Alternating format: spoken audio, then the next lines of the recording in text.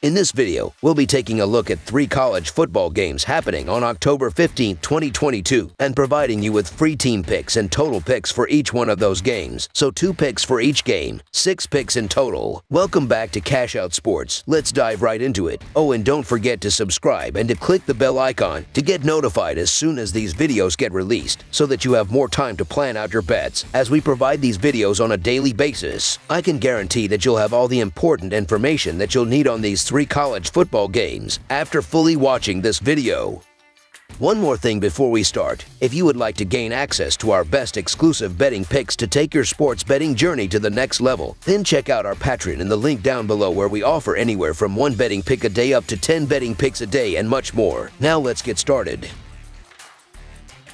Minnesota versus Illinois. The Illinois Fighting Illini play host to the Minnesota Golden Gophers in a Big Ten showdown on Saturday from Memorial Stadium. The Golden Gophers lost their last time out but are hoping that coming off of a bye week, they can put that defeat behind them as they hit the road. For the Illini, they've won 4 in a row, and there might not be a hotter team in the division than the home team right now. Last season, Illinois was able to come away with the win on the road, but with only 3 wins in the last 10 meetings. They are looking to take control in this series on Saturday. Minnesota is 31-15-5 against the spread in their last 51 road games and 15-5-1 against the spread in their last 21 games overall, while the under is 4-1 in their last 5 games against a team with a winning record. Illinois is 7-1 against the spread in their last 9 games against a team with a winning record, and 7-2 against the spread in their last 9 games overall, while the under is 5-0 in their last 5 games following an against the spread loss. The Illinois Fighting Illini will host the Minnesota Golden Gophers this Saturday in Champaign. Illinois enters this game ranked for the first time since 2011 after consecutive victories over Wisconsin and Iowa, but playing those teams back-to-back doesn't come without a price. While neither of those programs are at their peak currently, they are both still physically imposing teams, and Illinois has left those games with some bangs and bruises. Included among those banged up is starting quarterback Tommy DeVito, who is dealing with a high ankle sprain and could possibly miss this game. Even if DeVito was to play, his mobility would surely be limited, and that has been a big part of their red zone offense this season. DeVito isn't an elite quarterback by any measure, but there is a significant drop-off between him and the backup in this spot. Minnesota is on the other end of the spectrum. Their bye week couldn't have come at a better time for the program after a loss to Purdue ended whatever hopes they had of a perfect season. Their star running back, Mo Ibrahim, is the focal point of the offense and was held out of that loss due to injury. After an extra week to heal up, he is expected back in this matchup, which is crucial for an offense that was only capable of producing 10 points in their game without him. Illinois has a stiff run defense that ranks 3rd best according to PFF and is tied for 4th in the nation, with Alabama allowing only 2.4 yards per carry. While I don't expect Minnesota to run wild against this defense, it is massive having their star player back, and quarterback Tanner Morgan is a capable passer when able to play out of the play action and in neutral passing downs. Outside of Chase Brown, who is a truly elite college running back, the Illini offense is unimpressive with a very basic passing scheme and a lack of elite talent on the outside. Minnesota has a solid defense in their own right with an elite secondary, and they should be able to load the box and force Illinois to pass the ball more than they would like. I like this matchup for the Gophers' defense and expect them to win the battle for field position, which is crucial in a game with a total this low. Bookmakers were not fooled by Illinois being ranked, as Minnesota opened as 5.5-point favorites. So the Minnesota Golden Gophers to win and cover the spread as favorites is our full game side pick.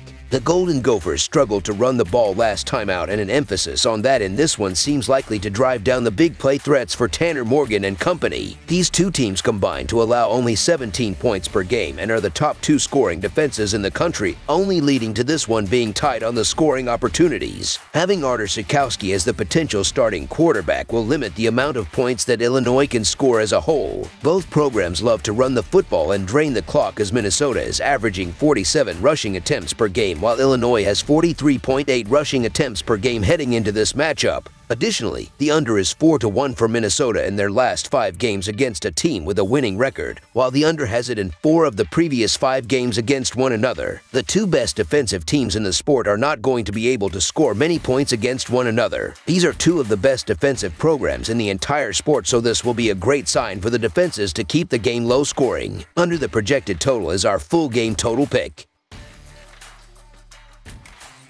Iowa State versus Texas. The Iowa State Hawkeyes will be heading to DKR Texas Memorial Stadium in Austin, Texas on Saturday afternoon in a Big 12 conference game to take on the 22nd ranked Texas Longhorns in this game. This Texas team is getting back to what we expected with their roster and are trying to climb the AP poll, so it will be an interesting game to track. The Cyclones are 1-4 against the spread in their last 5 road games and 19-6-2 against the spread in their last 27 games in October. The Longhorns are 5-0 against the spread in their last 5 home games and 6-1 against the spread in their last 7 games overall. The under is 5-2 in Cyclones' last 7 games overall. The under is 9-3 in Longhorns' last 12 games overall. The favorite is 5-1 against the spread in their last 6 meetings. The Iowa State program has struggled inside of the conference as they are 0-3 this season against Big 12 opponents, and that will be a tough thing to overcome as the Hawkeyes are getting dominated in the conference. The Hawkeyes are averaging 15 points in their last 3 games, while the Longhorns are scoring 43.5 points in their previous 2 games. There is a reason why Iowa State is unranked and Texas is ranked, since they are the better team. Bijan Robinson has been able to dominate on the ground and break tackles, as his 10 rushing touchdowns is 3rd in the country thus far. This Texas Longhorns team is getting healthy as Quinn Ewers returned in a big way from his clavicle injury suffered against the Alabama Crimson Tide less than 1 month before his return, and he should be able to dominate this Iowa State defense. The Iowa State Cyclones look like a team that's run out of gas, mainly offensively, where they've combined for 44 points in their last 3 games. Iowa State is now 116th in run offense and 103rd in scoring offense. The Texas Longhorns got their quarterback back, and they're one of the more balanced teams in the country overall. I'm afraid the Cyclones don't have the horses offensively